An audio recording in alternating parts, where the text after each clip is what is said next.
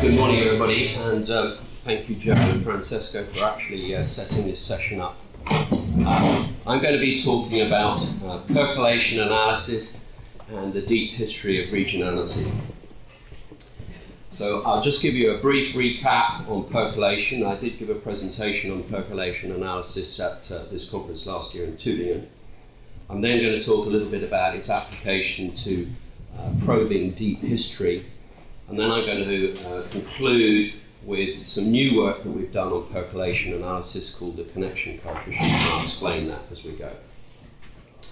So percolation analysis is a modern way, or a recent way that we've started working with for looking for patterns in spatial arrangements. And this is part of a long tradition. So going back to the 1930s, we've got work that Fox was doing looking at Hillforts in Britain, and he's tried to categorise these in that particular instance on the basis of the type of entrance that they have, a feature. More recently, Hogg in the 1970s was looking at Hillforts in Wales and arranging those on the basis of size and so forth. But seeking out patterns, seeking out groups and clusters. And what I've been doing over the past few years is looking at Hillforts in Britain as well. So the method that we're using, just as a brief recap, is a continuum method. We are looking at clusters that are formed based on the distance between points. Earlier methods are based on a cellular array or a grid or a matrix. But the continuum method works on precisely the distance between points rather than a grid array. As I presented last year, that was implemented in R, but now we have a solution which has been implemented in GrassGIS. And one of the drivers for that, and I can talk about that offline in more detail, is to generate some more data, some more outputs, and in particular connection coefficient. This is very much a progress report, an update, it's work in progress. So looking at the GRASS solution and the case study I'll present in a moment, there are about 3,000 data points spread over the British Isles, and we're stepping through a percolation radius, that is the threshold distance between points, of between 0 and 40 kilometres, in 1 kilometre increments. And what that additional information is going to show us is how those clusters form. Very brief recap. This is the data that I'm using. This is the Atlas of Hillforts project, which Gary Locke has been a key mover and driver for. Fantastic data set. So looking at some metrics here, we have two measures, one of which is the number of clusters for the percolation radius. And this here is the maximum cluster size against radius. And you'll see that this progresses, there are some interesting transition points. So if we step through, this is at 3 kilometres. The coding here is red is the largest, blue the second, and so forth. So just for clarity, we're picking out the top 15 clusters. And you can see that there's a large number of clusters here. Of course, at 0, there are no clusters, because they're all individual points. If we step on through 4 kilometres, we can see that cluster is beginning to grow, and we've got some other clusters appearing down here in Wales, and so on. So stepping through 6 kilometres, we're getting interesting things happening here down in Wales,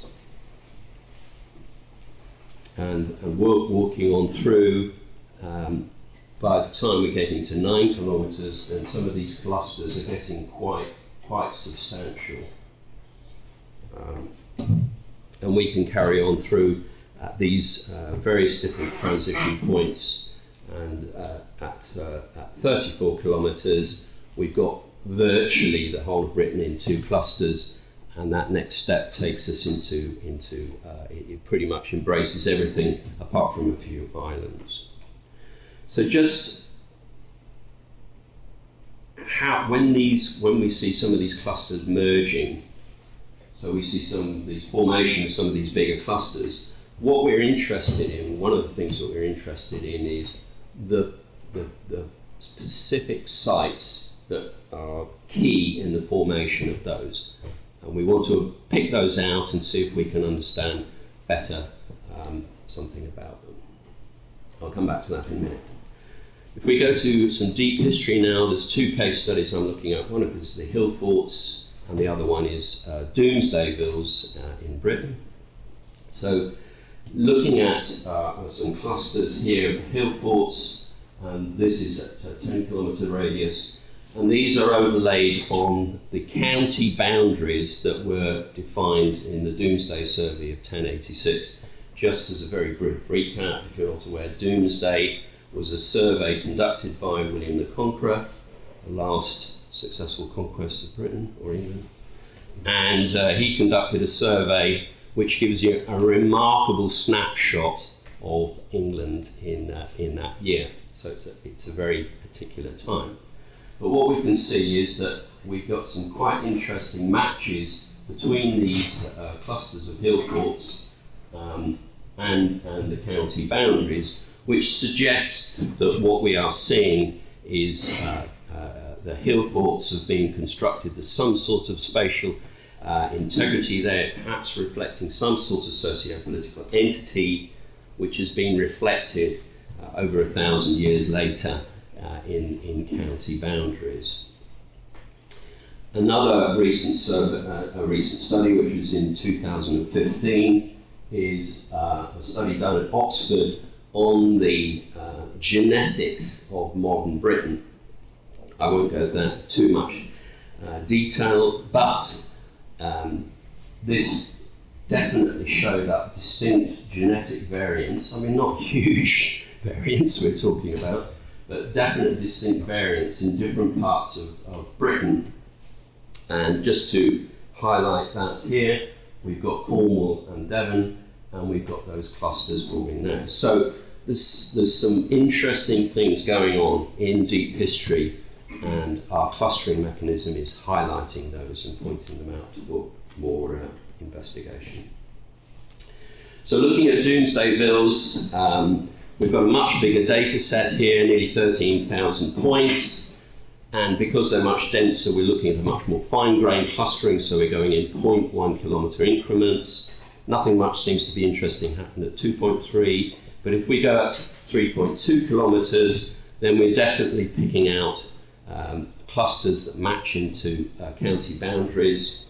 And also, interestingly, what we're seeing is a reflection of early medieval kingdoms there as well. So again, our clustering is picking out stuff for interesting investigation.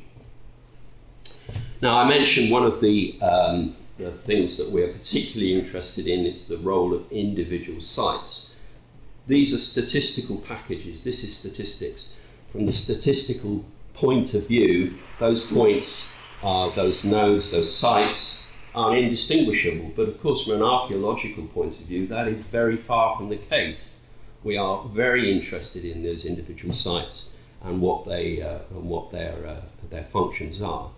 So in particular, we're interested in sites around the edge of clusters. Are they marginal or are they key? And how those individual sites link clusters. And the module that we've developed provides additional information for that. And we've developed a connection coefficient that gives a measure of the connectivity of sites as those clusters grow. So just to briefly summarise, two individual points, not particularly interesting. An individual point to a cluster, not particularly interesting. But if we've got two large sites coming together, then the points that link them together then are potentially much more interesting. Now, just some points on that. It's very much a work in progress. It's not a naturally scaling parameter, and we're still working out how best to apply it, but it is generating some interesting results. So if I look at the clusters of Hillforts at 10 kilometres, what I've plotted there in those circles are the sites of maximum connectivity, and for the top 15 clusters. So if we just remove the other ones, it's highlighting some sites that we can go and look at and investigate in more detail. And if we close in on that area in the lower part of the Severn Valley, close to the borders of England and Wales, and pick that out, then we've got here plotted on a GIS, we've got 3 clusters at 10 kilometres in red, green and blue. And if we look at the maximum connection coefficient of sites in there, we've got some ranking so that the sites in red, highlighted in red, are the largest. That's the next one down, and then we picked out some of the scaling ones. So if we then step up the percolation radius to join all those clusters together, and if we then strip out and just look at those sites with the maximum connection coefficient, it's a pattern of points, okay? All right, we've got some coastline in there. So, but if we put a topographical overlay in there, a DEM, then it brings the whole thing to life. And what we've got here is a whole set of sites, a lot of which are sitting on the escarpment looking out over the Severn Valley. This is the Cotswolds, and we've got sites up here in parts of Gloucestershire and Herefordshire. But our 2 sites are sitting down in the valley. So if we put rivers on there, again, this begins to look really interesting. One of our key sites is right on the conjunction of the Severn and the Avon rivers. So this is beginning to look as though our parameters picked out something of quite interest there.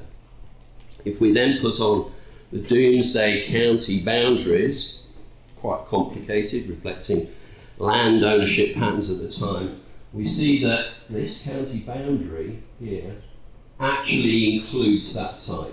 These are in 2 separate counties, and that is 1,000 years ago. If we look at modern county boundaries, we see that that site is still included in a distinct county. Something interesting potentially going on here. So if we zoom in on this particular site in a little bit more detail, we can see that it is lying between the confluence of 2 rivers, which is quite interesting because that county boundary is actually including this peninsula. And if we look at it in the Hillforts Atlas, we zoom in on that, we find that this site is Tobury Hillfort. It's situated extremely close to the River Severn, which is a major navigable thoroughfare in prehistory. But interestingly enough, we've got a motorway going right next to it. And that motorway is actually one of the oldest motorways in Britain. So our connection parameter, it's a statistic, it's picked out a particular site, but it's suggesting that this site is actually something of great interest and of potentially great importance in prehistory. So just in summary, our continuum percolation has great potential for revealing patterns in spatial distribution, which is allowing us to investigate historic and prehistoric groupings and territories, which are enabling us to probe into deep history. And as I said last year, and I'll say it again, it's a tool of great potential in archaeological spatial analysis. So many thanks to the various people who provided those data sets that we've used, and thank you very much indeed.